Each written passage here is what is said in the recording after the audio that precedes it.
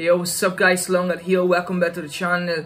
Today I'm gonna show you how to make beats in the style of Yeat's latest album, Afterlyfe. After I heard the whole tape, I was super inspired, and yeah, I decided to cook up some vibes in the type of style. And yeah, today I'm gonna break down a sample first, then we're gonna hop on the drums and make a beat with it. And yeah, without further ado, let's get into it. So yeah, first thing first, I'm gonna let you hear the whole sample, then we're gonna hop on the breakdown.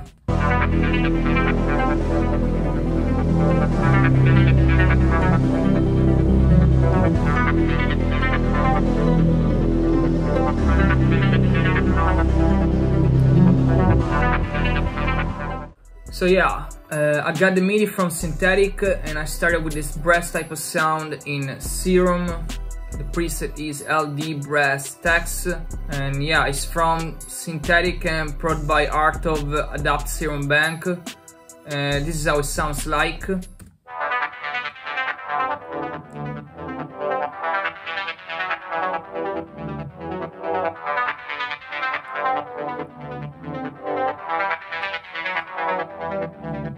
So yeah, I only added shaper box as effects, and the preset is Pad Doc.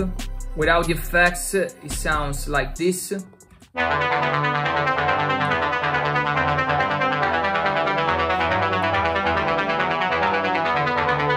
So yeah, and after I had the shaper box, I consolidated the whole file, the whole MIDI. After I had my audio file, I added an RX950 to reduce like the sample rate with the settings right here. Then I added an EQ to cut some of the highs. And yeah, after that I added this pad right here.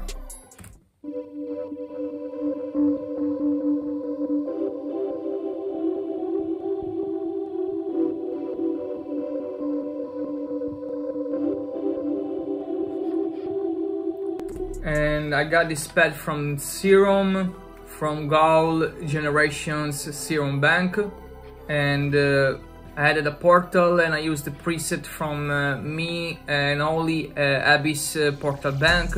It's called Gross Beat V2. I consolidated the whole MIDI and I turned it into an audio file, and after that I added a RX950. I reduced the sample rate here as well. Then I added a kickstart to give it, a little bit of sidechain, and then some reverb. And this is the final result.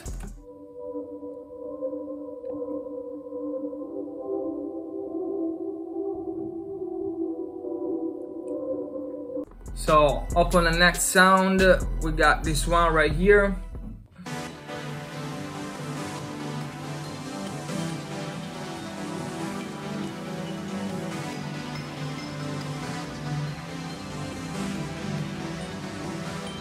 And I got this one from Electro Hex.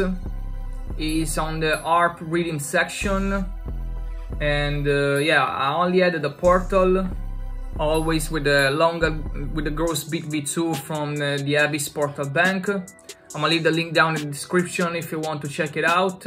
And then I added an EQ to cut some of the lows, some of the highs, and I rendered out this one as well as an audio file. I added an RX950 and I reduced a little bit sample rate, and this is the final result.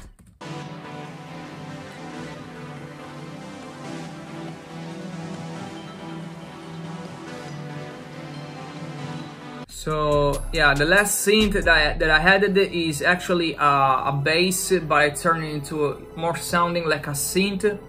This is what it sounds like.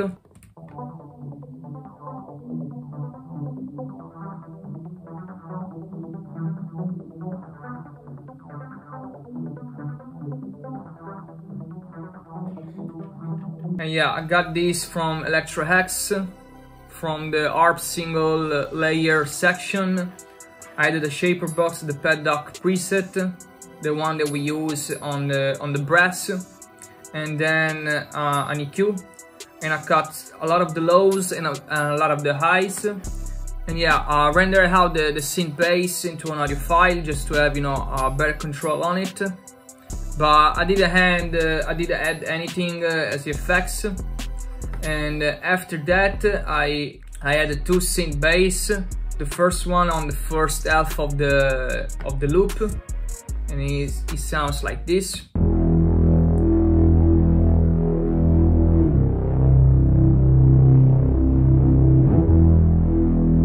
And I got this one from Serum, from the Magnolia Vision Serum Bank. It's called Prometheus, and I added a thermal, the preset Yeat and Yeat, you know, just to make it, you know, sounding bigger and you know, with more low frequencies.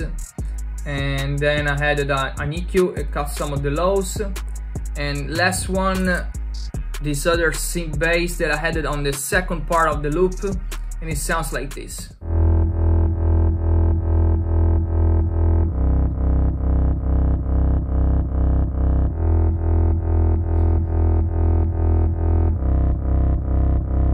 Got this one from Serum as well, always from the same bank. It's called Dropout, and I added, I think, yeah, the same effects. So thermal and an EQ, and yeah, basically this is the whole sample. Thank you guys for watching it. I hope you enjoy and learn something, and see you on the next one. Now we're gonna hop on the drums. What is good, y'all? Today I'm gonna be breaking down the drum part of this beat. This beat was inspired from the new Yeat project.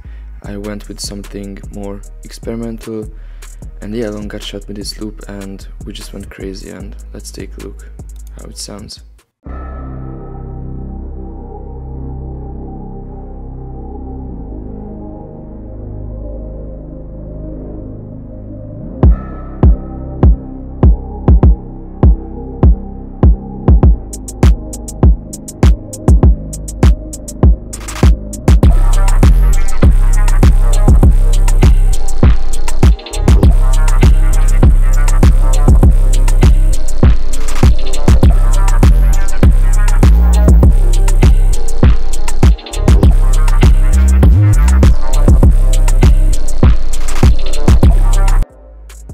So firstly what I did was I chopped up the stems of the loop and I laid down a little arrangement. Don't get confused by this arrangement, I'm gonna talk about it at the end of the video. So what I did was I started off with this kick pattern, and this is how it sounds.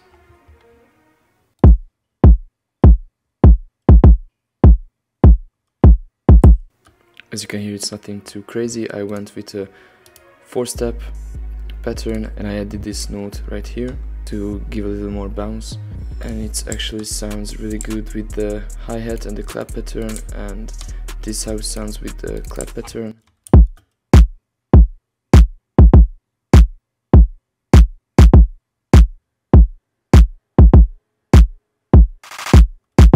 What I did was I laid down this lower tempo clap pattern. This is the placement. If you are working, as you can see, I'm working with 100 BPM, and this way it gives more bounce when you put your claps right here and not here, because you usually put on trap beats right here, but I went with this placement. And I also added some notes, as you can see, and I did this little clap transition. And what I did was I laid down a bunch of claps and I selected these notes and I just made the velocity go from down to up like this. It's nothing too special. And this is how it sounds with the hi-hats.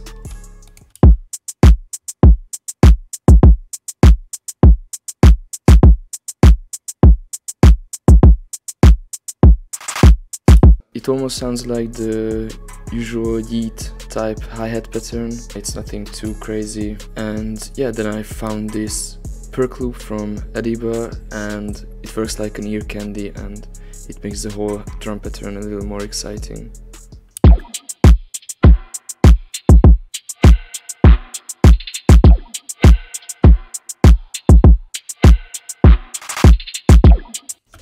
As you can hear, it has a lot of reverb on it and it sounds beautiful.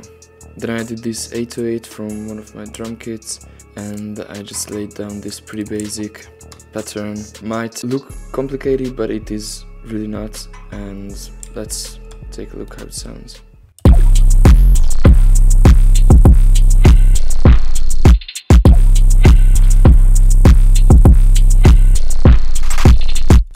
producers would say you should not lay down these lower 808 notes because it sounds really muddy, but I found it really experimental and I went with it and it sounds dope, so why you shouldn't use it, you know what I mean? And what I did was I laid down these notes whenever a kick would hit, except from here.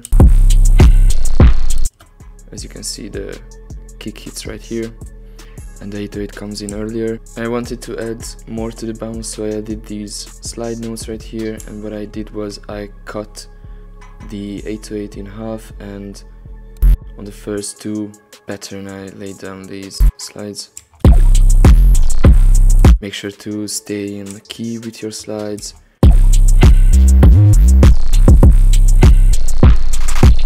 As you can hear, it sounds really good with these lower notes, and what I did was I wanted to leave some gaps for another 808 to come in to make it more variant, and that's what I did. And I found this 808 from one of my drum kits, and it works like a transition with the other 808, so this is how it sounds.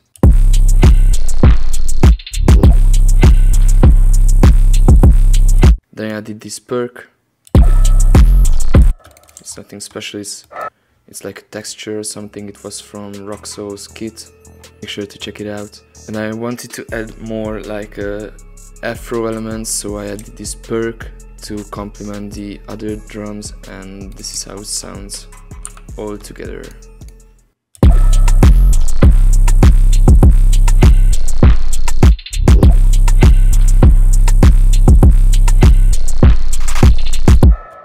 All these drums sounds complicated together, but one by one, if you take a look at them, it's nothing too special. It's a really easy pattern. So with the arrangement, I used this mixer preset, cut the lows from the loop, and I added a little reverb. Right click on the EQ, I created an automation clip. Whenever I wanted to pop the bass up to make it hearable, I just lowered these automations, as you can see. So in the intro we have a bass coming in, and later I removed the 808 so the kick plays with the original bass.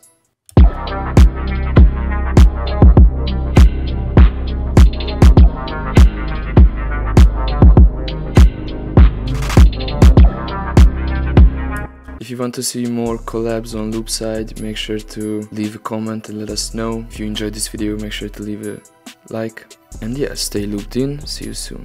Peace.